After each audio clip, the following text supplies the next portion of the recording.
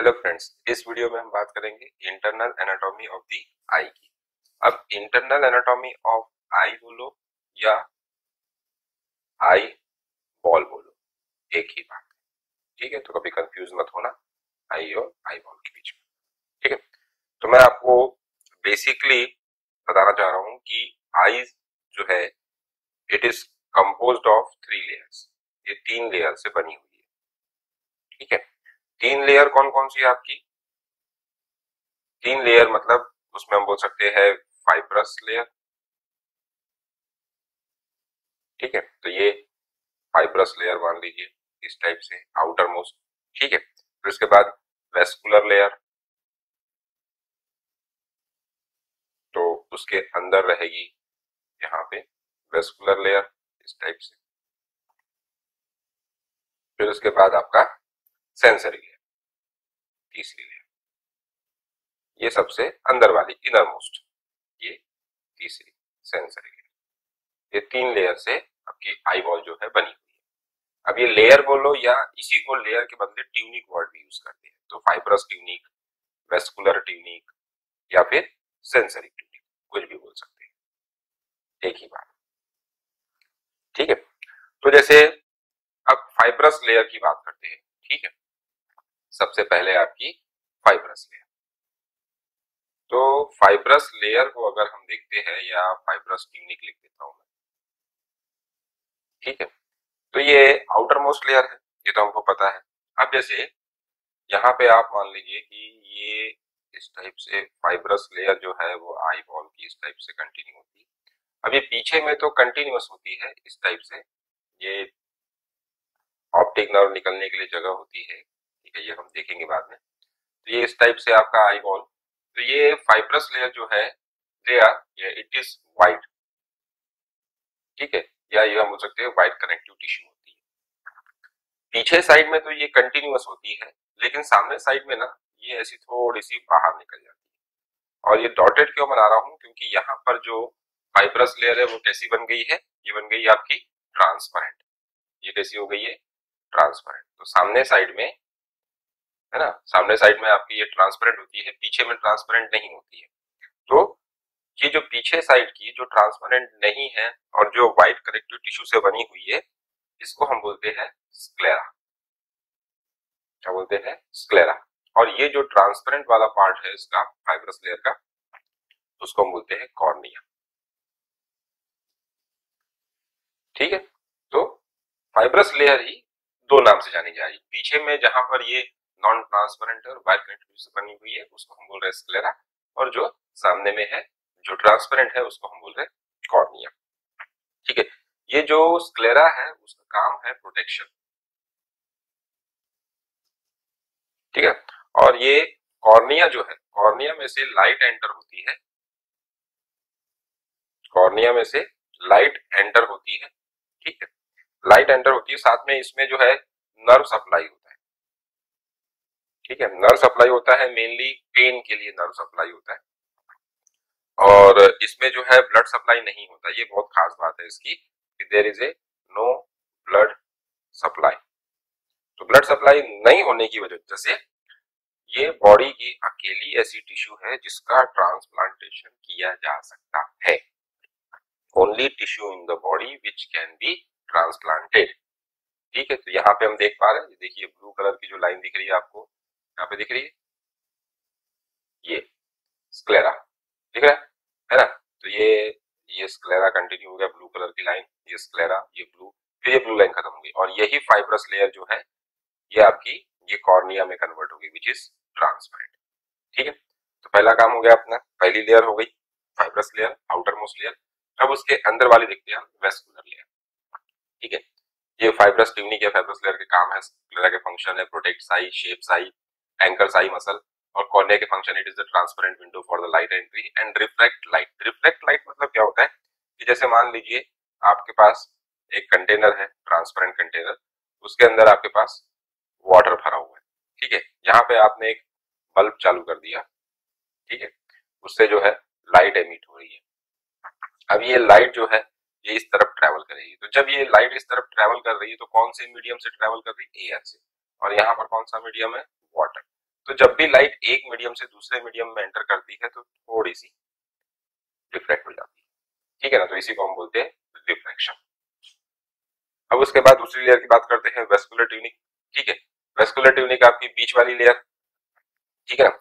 अब बीच वाली लेयर जो है उसको भी जैसा हमारा फाइब्रस लेयर दो स्ट्रक्चर में डिवाइड था ना, उसी तरीके से इसके कारण जो है या वेस्कुलर लेयर जो है हमें हो सकती है तीन पार्ट्स बनाती है। ठीक है, तो यहाँ पर पहले मैं बना दे रहा हूं आपका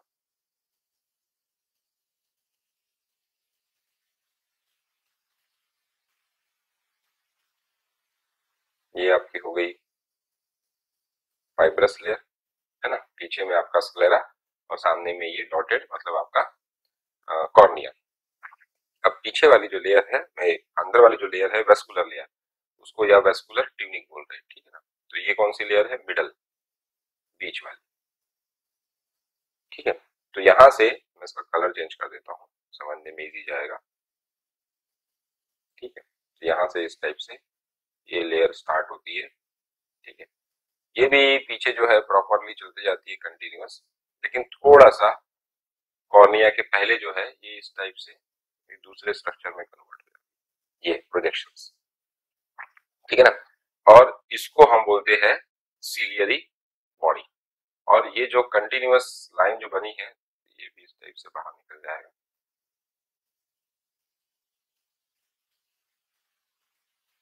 ठीक है। तो ये जो कंटिन्यूअस लाइन बनी है ब्लू कलर की, ये वेस्कुलर लेयर का पोस्टीरियर पार्ट है, इसको हम बोलते हैं कोरॉइड, ठीक। और ये जो दूसरा स्ट्रक्चर बन गया है इसको हम बोलते हैं सीलियरी बॉडी, इसको हम बोलते हैं सीलियरी बॉडी। तो हम ये बोल सकते हैं कि वेस्कुलर लेयर और vascular tunic posteriorly known as choroid and anteriorly forms the ciliary body, ठीक है। ये सीलियरी बॉडी में जो है आपका लेंस अटैच रहता है, ठीक है, ये हम आगे भी समझेंगे धीरे धीरे, ठीक है। सीलियरी बॉडी में जो है आपका लेंस अटैच होता है। अब यही जो वेस्कुलर लेयर है ये आगे चलती है और ये इस टाइप से एक और स्ट्रक्चर बनाती है, थोड़े दूर तक ये आगे आती है सीलियरी बॉडी के बाद, और ये इस टाइप से, लेकिन ये कंप्लीट नहीं करती, ये इस टाइप से, ओके ना। ये तो ये जो एक्स्ट्रा जिसको मैं शेड कर रहा हूँ ये एरिया जो कि वेस्कुलर लेयर के कारण बना है, ठीक है, आफ्टर द सीलियरी बॉडी, इसको हम बोलते हैं आइरिस, इसको हम बोलते हैं आइरिस। तो आइरिस में अगर आप देखोगे तो अगर हम बोलना चाहे तो आइरिस में जो है एक राउंडेड ओपनिंग है, ये दिख रहा है एरिया जहां पे आइरिस अब्सेंट है? तो आइरिस हेड्स ओपनिंग, ठीक है। और इसी ओपनिंग को बोलते हैं प्यूपिल, इसी ओपनिंग को क्या बोलते हैं, प्यूपिल। तो iris heads the rounded opening which is called as प्यूपिल, और ये प्यूपिल में से ही जो है लाइट पास होगी, ठीक है, प्यूपिल में से ही लाइट पास होगी। तो ये जो प्यूपिल है एक्चुअली में यही जो है वो अमाउंट ऑफ लाइट को डिसाइड करती है जो कि आईज में एंटर होने वाला है, कि कितना अमाउंट ऑफ लाइट जो है वो एंटर होगा, ठीक है ना। तो जैसे अगर हम बोले कि ये आपका जो आइरिस है, ठीक है ना, आइरिस में अगर आप देखोगे तो इतना स्ट्रक्चर अगर मैं उठा लूं और उसको मैग्नीफाई करूं, ठीक है, तो हम देखेंगे कि बीच में आपको क्या दिख रहा है, एक मैं ब्लैक कलर से बना देता हूं, ठीक है। बीच में ये पीपल मतलब जहां पर आपका आइरिस जो है वो क्या है, एब्सेंट है, ये इस टाइप से, ये वो आइरिस जो इसको मैं ब्लैक कलर से कर देता हूं क्योंकि इसमें एब्सेंट है वेस्कुलर लेयर या आइरिस, ठीक है। अब इसके आजू बाजू में आपको कौन सी लेयर दिख रही है, आपको दिख रही है आइरिस। तो आइरिस जो है उसमें दो टाइप की मसल होती है, एक तो ये ऐसी सर्कुलर मसल होती है, ये हो गई सर्कुलर मसल, ठीक है, और एक होती है रेडियल मसल, ये इस टाइप से, ये, ठीक है। और यहाँ पे हम इसको बंद कर सकते हैं, तो हम ये बोल सकते हैं कि आइरिस में जो है सर्कुलर मसल भी है और रेडियल मसल भी है, और ये बीच में जो है इट इज द पिपिल, जहां पे आपका आइरिस जो है आइरिस की ओपनिंग है, आइरिस वहां पे प्रेजेंट नहीं है, वेस्कुलर लेयर प्रेजेंट नहीं है बोल सकते हैं, ठीक है। अब आप ध्यान से देखेंगे तो अगर ये सर्कुलर लेयर कॉन्ट्रैक्ट हुआ, सर्कुलर लेयर कॉन्ट्रैक्ट हुआ तो ये और पास पास आ जाएगा, छोटा हो जाएगा। तो ये जो बीच का पीपल का साइज है वो कैसा हो जाएगा, छोटा हो जाएगा। करेक्ट। तो पीपल क्या हो गई, कंस्ट्रिक्शन। तो जब भी आपके सर्कुलर मसल जब भी कॉन्ट्रैक्ट करेगी तो क्या होगा, तो आपका पीपल डायमीटर कैसा हो जाएगा, पीपल कैसा हो जाएगा, कॉन्ट्रैक्ट हो जाएगा। ठीक है। वहीं अगर रेडियल मसल कॉन्ट्रैक्ट करती है तो ये इसको बाहर की तरफ खींचेगी, बाहर की तरफ खींचेगी तो सर्कुलर मसल भी बाहर तरफ आएगी और आपका जो पीपल का डायमीटर है वो बढ़ जाएगा। करेक्ट। तो हम यहाँ लिख सकते हैं कि अगर रेडियल मसल, या उसी को हम रेडियल स्मूथ मसल भी बोल सकते हैं, radial smooth muscle fibres if contracts, correct, contract अगर हो रहा है तो क्या होगा, पीपल कैसी हो जाएगी, डायलेट हो जाएगी, पीपल डायलेट। ठीक है ना। अब ये जो आपका, जैसे मान लीजिए आप बहुत ज्यादा लाइट में अगर खड़े हैं तो आपकी आंखों में एकदम से आपकी आंखें जो है चौंधा जाती है। तो आप अगर चाहते हो कि आपकी आंखों में लाइट जो है वो कम जाए तो हमें क्या करना होगा कि पीपल का साइज जो है कम करना होगा, पीपल का डायमीटर कम करना होगा, पीपल को कॉन्ट्रैक्ट करना होगा। तो जब भी हम ब्राइट लाइट में खड़े होते हैं और हमें पास का देखना होता है तो हमारा जो सर्कुलर मसल है वो कॉन्ट्रैक्ट होता है, जिससे पीपल का साइज कम हो जाता है। ठीक है। वहीं अगर मान लो हमें दूर का देखना है और लाइट कम है, डीम लाइट में खड़े हैं, तो आपके रेडियल मसल जो है वो कॉन्ट्रैक्ट होती है और पीपल जो है वो डायलेट होने लगता है। ठीक है। और ये आपको मैं बताना चाहूंगा कि ये जो कोरॉइड लेयर है ना, ये जो होती है इट इज पिगमेंटेड, ये पिगमेंटेड होती है। ठीक है। पिगमेंटेड होने की वजह से क्या होता है कि यहाँ पर स्कैटरिंग ऑफ लाइट नहीं होता। Scattering of light, scattering of light मतलब ये जैसे मान लीजिए यहाँ से ये लाइट आ रहा है आइस के अंदर, अगर ये टकरा के इस टाइप से अगर इस यहाँ घूमने गया, यहाँ टकरा के रिवर्स हो गया, ऐसे ऐसे टकरा के रिवर्स हो जा रहा है, तो क्या होगा कि आने वाली रेस को डिस्टर्बेंसेस होगा और इमेज जो है वो प्रॉपर नहीं बन पाएगी, है ना।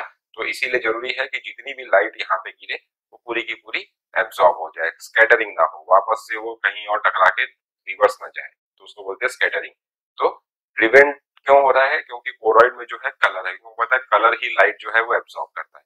तो ये पिगमेंटेड लेयर होती है कोरॉइड, जिसको कलर होता है, जिसकी वजह से इनकमिंग लाइट जो है ये एब्जॉर्ब हो जाता है और उसकी वजह से स्कैटरिंग लाइट नहीं होता। ठीक है ना। तो कोरॉइड के फंक्शन, तो कोरॉइड जो है it provide nutrients to all I tunics. ठीक है। Absorb light, preventing reflection and scattering of light with in the, ये आपको बता दिया मैंने। सिलियरी बॉडी, सिलियरी बॉडी जो है ये आपका एक्वेस ह्यूमर बनाती है। तो यहाँ पे जो ये सिलियरी बॉडी हमने ड्रॉ किए थे ये, ठीक है ना, तो ये सिलियरी बॉडी क्या कर रहा है, एक्वेस ह्यूमर बना रहा है। एक्वेस ह्यूमर क्या है ये हम आगे स्लाइड में देखेंगे। ठीक है। तो ये एक्वेस ह्यूमर बनाता है। Suspensory ligaments hold lens in place. अब यहाँ पे मुझे लग रहा है मुझे एक और कलर लेना पड़ेगा। जैसे यहाँ पर जो है आपका इसके पीछे में यहाँ पर आपका रहेगा लेंस इस टाइप से। अबे लेंस जो है यहाँ पर सिलियरी बॉडी से कुछ लिगामेंट्स निकलते हैं जिसको हम बोलते हैं सस्पेंसरी लिगामेंट। ठीक है ना। तो सिलियरी बॉडी से सस्पेंसरी लिगामेंट निकलते हैं और सस्पेंसरी लिगामेंट जो है वो इस लेंस को अपनी जगह पे होल्ड किए हुए रहता है। ठीक है। तो suspensory ligament hold lens in place. ठीक है। Ciliary muscle pull on the ligament to change the thickness of the lens. इसको हम देखेंगे एकोमोडेशन के टाइम पे। ठीक है, इस पॉइंट को। अब आइरिस का फंक्शन, कंस्ट्रिक्ट और dilate to adjust the amount of light entering the आई। ये मैंने बताया था आपको डीम लाइट और ब्राइट लाइट में विजन कैसे करते हैं। तो यहाँ पर ये देख सकते हैं, ये बीच वाला जो डायग्राम है नॉर्मल पीपल का डायग्राम है। तो ये ब्लैक कलर का जो सर्कल है ये है आपका प्यूपिल। ठीक है। ये यहाँ पे दिख रही है आपको सर्कुलर मसल, ये दिख रही है सर्कुलर मसल, और ये रेडियल मसल दिख रही है। ठीक है। तो जब भी आपकी सर्कुलर मसल कॉन्ट्रैक्ट करेगी तो यहाँ पे कॉन्ट्रैक्ट हुई, जिसकी वजह से क्या हुआ, ये जो पीपल का साइज है वो कम हो गया, तो पीपल कंस्ट्रिक्टेड। ऐसा हम जनरली ब्राइट लाइट विजन के लिए करते हैं जब हम बहुत ज्यादा रोशनी में खड़े होते हैं। ठीक है। और यहाँ पे जो है अगर मान लीजिए आपकी रेडियल मसल अगर कॉन्ट्रैक्ट कर रही है तो ये बाहर की तरफ खिंचाएगा, तो ये पीपल का जो डायमीटर है वो क्या हो जाएगा, बढ़ जाएगा, पीपल डायलेट हो जाएगी और ऐसा हम कब करते हैं? डीम लाइट विजन, जब रोशनी कम होती है। या आप बोल सकते हो कि क्लोज विजन जब करना होता है, पास का देखना होता है, तब इस टाइप से होता है, और जब फार विजन करना होता है, दूर का देखना होता है, तब इस टाइप से होता है। ओके, तो iris considered to dilate adjust the size of pupil. Okay, the pupil allows light to enter the posterior segment of the eye. ये भी हम समझ गए, ठीक है। अब दोस्तों ये दो लेयर हो गई। सेंसरी ट्यूनिंग को हम नेक्स्ट पार्ट में कवर करेंगे, क्योंकि ये बहुत लंबा वीडियो हो गया है ऑलरेडी, ठीक है।